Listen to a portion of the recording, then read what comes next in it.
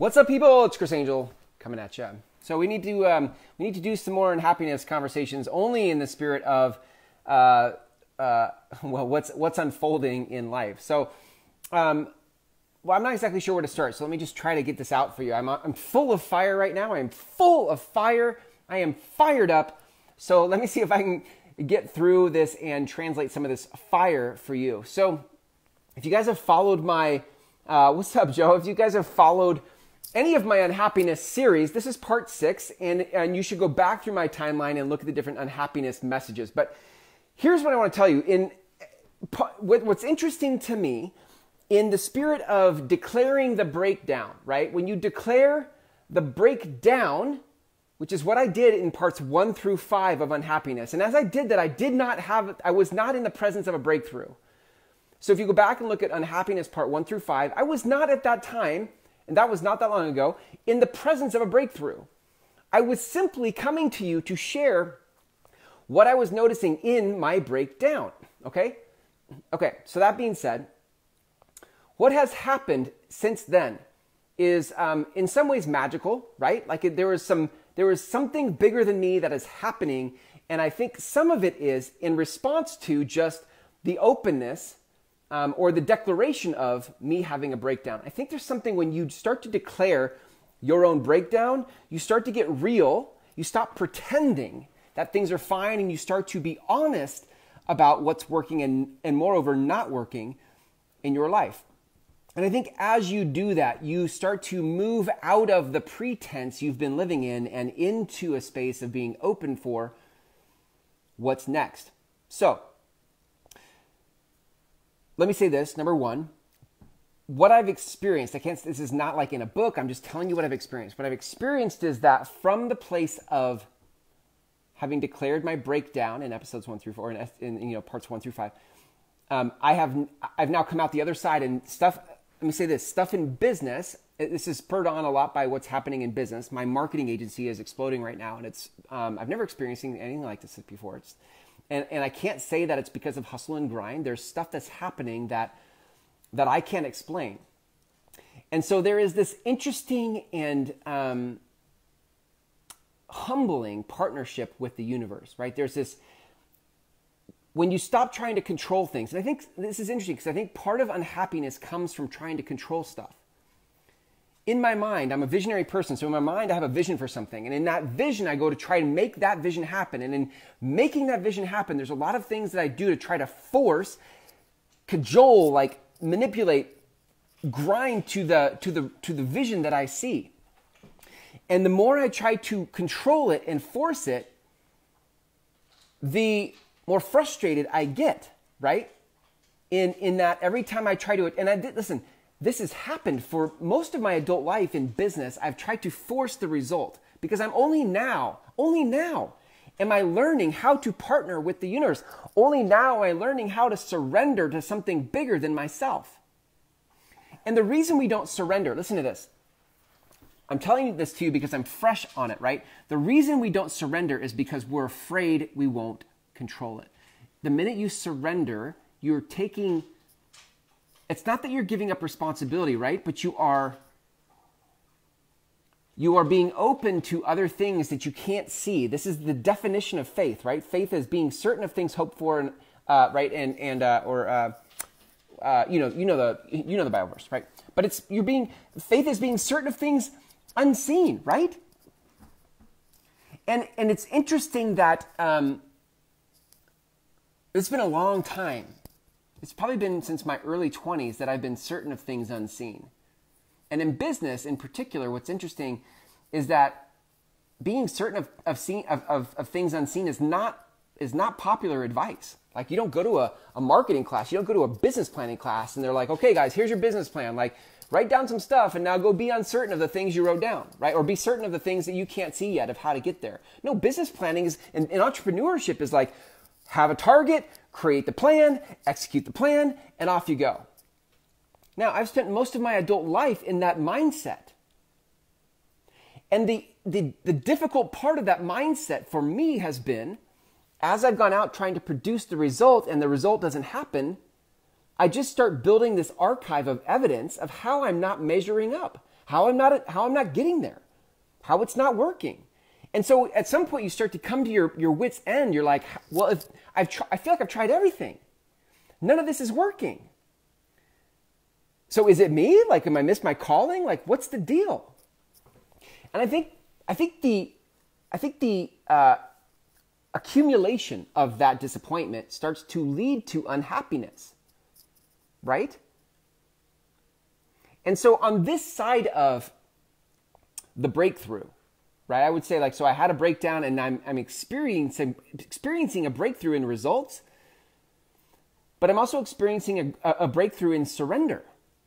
And I think maybe not some, I think a lot of those results are coming from the fact that I have surrendered. There is a quote from Abraham Hicks that says, like when you have a wish, when you have a desire, and you put that out into the universe, right? That all cooperating components are working together to bring you what it is you've asked for. Right? This is law of attraction 101. Like, you have something that you desire, and out goes that frequency, and now, right? Now things start to happen. And the continuation of that quote is all cooperating components are arranging themselves to give you what you want, but you are the uncooperative component. So while the rest of the world and universe is trying to organize itself to give you what it is that you want, you are the uncooperative component. I, for decades, was the uncooperative component. How? Because I was trying to force the result rather than surrendering to the process. And this is very hard to take in. This is very hard I would say it's hard for most people. I want to say it's hard for entrepreneurs. I want to say it's hard for people who are strong-willed. It's hard for people who, it's just hard for everybody, because surrender requires an evolution of your soul. Surrender requires that you start to see there's something bigger than you happening, and that it is possible that the universe is wanting to partner with you. You have to be able to see that to surrender. If you don't see that, then you won't surrender, right? You'll try to control. And if you try to control, then you are the uncooperative component in manifesting what it is you said you wanted, right? So, I am telling you on this side of the breakthrough that, and listen, I've listened for this. I've been searching. Is my happiness, is my contentment, is my joy in this moment because I'm having success in business? And what would happen? And if it is, then what would happen if the success went away? Would I still have joy? Would I still be happy? Because parts 1 through 5 were all about, like, unhappiness. Parts 1 through 5 were all about, right? How do I start to feel the contentment in life regardless of my circumstance? That's the kind of happiness that I want. I don't want happiness given by circumstance, because that's fleeting, that's temporary. And I think what I'm coming to is that I would be okay if it all went away.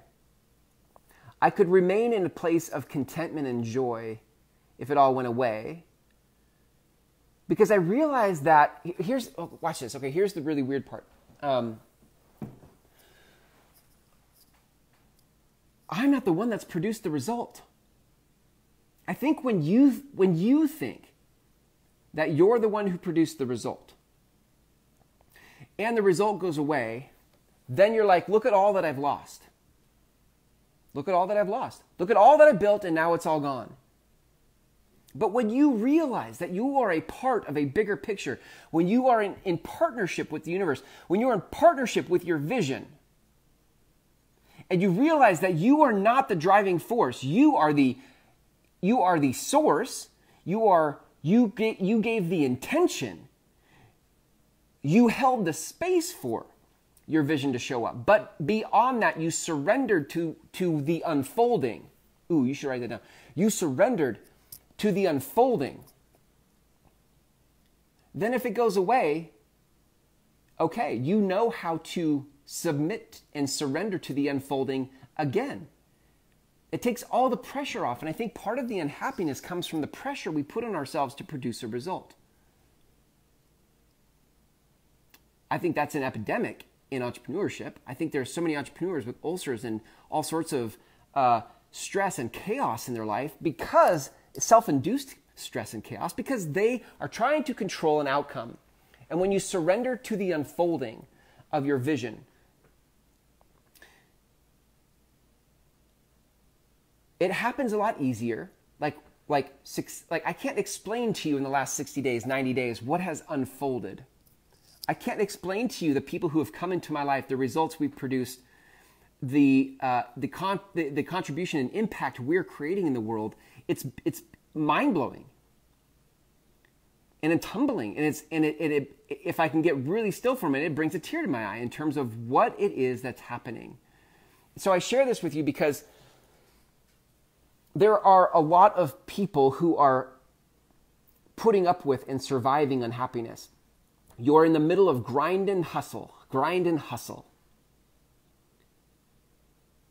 You wish there were a different way it could be. You think there should be an easier way that it should be. You've watched The Secret. You read the book. You've listened to Law of Attraction stuff. You're like, yeah, I mean, I kind of did it, but I kind of, like, you're just lost in this place of like, how does it all fit? And what I'm telling you is that on the other side of you surrendering to the unfolding of your vision, magical things start to happen. And you realize that it's not on your own volition, your own will. Maybe this is what it means by not my will, but yours be done, right? Maybe this is what that means. It's not that you don't have something to contribute. It's not that you don't have good intentions, but that not my will doesn't mean not my desire, right? Because in fact, what I'm experiencing right now has come from my desire. It's come from my soul. This is my soul's work that I'm in the middle of. This is my life's work that I'm in the middle of. So it is my will in some instances, right? It's my desire. But beyond that, it is not my will, but it is the will of something bigger that is taking over, and I get to be inside of it. In that space, in that partnership, unhappiness kind of melts away, right? And I get to enjoy the pleasure and the company of a partner in the universe, in God, in my higher self. However you want to frame that, right? So I am clearly, you can tell I'm a little on fire today, but I'm just super present today from what's unfolding, right? We have in our marketing agency, in the last 30 days, a gentleman, his name's Andre Henry. You guys can check him out, Andre R. Henry. He's on Instagram and Facebook, and his mission is to end racism, right? And he's hired our company to help him broadcast his message to the world. And today he did his first 2 interviews for his show, his upcoming show, right? His show is going to be called "It Doesn't Have to Be This Way." And here's the thing about, right? Here's the thing about this, the magic of this, right? Like, I watch his episodes and I'm stunned by the impact this message will have in the world about ending racism. And he does it in such an intelligent, eloquent, and constructive way to facilitate this conversation for the rest of us who also believe we should, who also share the idea that racism should end, right? How magical is that? That there is somebody who I could not, you know how he found us? He found us on Instagram. I was doing Instagram posts. How many Instagram posts have you done and somebody reaches out to you who wants to end racism and hires your company? It's magical. And let me say this. Ooh, just keep coming through me. This is good. So listen, the thing about this is this is what I did for decades. So this is also part of the unhappiness, is when your message doesn't fit your soul, right? For decades, my message was trying to play with my background's real estate. So for decades, my message was trying to see how real estate as a marketing message fit inside of what my soul really wanted to do in the world. And it never fit. It just always felt too small for what I was trying to convey and the change I was trying to make. And unhappiness will come. Unhappiness will come when you are trying to go put yourself out in the world in a message that doesn't fit your soul. This is at the heart of my company, Groundswell. At the heart of what we're doing is helping you unlock and find your important work, your important message. And when you find that, right, when you find your important work and your important message, and you surrender to the unfolding of that important work and that important message, then and only then, in alignment with your soul, right, and the universe, does magic start to happen. And unhappiness begins to fade away. So listen, I'm just coming to you real time in putting thoughts together about how unhappiness and happiness works, and what at least what I'm finding in my life journey, in my experience. My hope is that in this 6-part series of unhappiness, because I'm pretty clear this is the end of this series, right? I am flying high right now in what I'm learning and understanding about happiness and unhappiness. Is my hope in sharing this is that you not only can have unhappiness melt away, right? Look, and I don't care, anywhere in your life there's unhappiness. You might say 90% of my life is happy and 10% over here is unhappy. Perfect. Go look at that 10% and be like, how can I surrender to the unfolding of what's happening in this 10% of my life so that unhappiness fades away and I move myself into alignment with my soul and the universe in this area of my life?